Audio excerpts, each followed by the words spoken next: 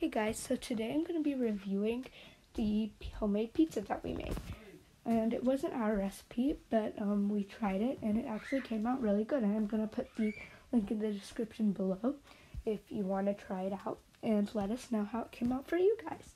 So we made 4 pizzas and the pizza was like enough for one person. So one person could eat one pizza and that's what we did. And so basically we made 2 different types of pizza. So 2 of those 4 pizzas were, so we made the dough, and then we put the dough in the oven, and then we took it out, and then we put the toppings, cheese, sauce, and then we put it back in the oven again, and then we got it out, and then we ate it.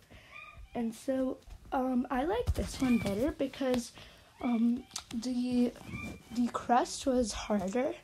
And I like my crust to be hard, personally. I don't know about you guys, but I like mine a little harder.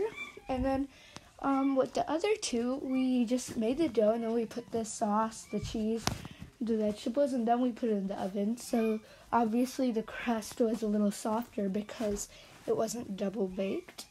But it tasted really good as well. Both of them tasted like pizzas from like Papa John's and Marco's Pizza. So yeah, they tasted really good. I think they turned out amazing, and you guys should try them out. I'm gonna put the link in the description below. And yeah, thanks for watching. Make sure to subscribe and turn on your notifications. Oh, and also we made a TikTok and Pinterest account for the food blog, so make sure you go check us out on those. So on Pinterest, our account is the food blog.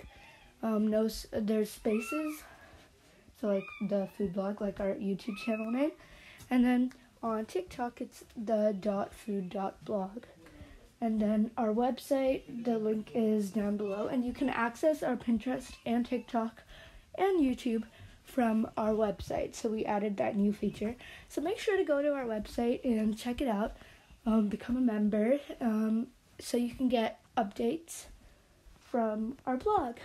Okay, thanks for watching. Bye.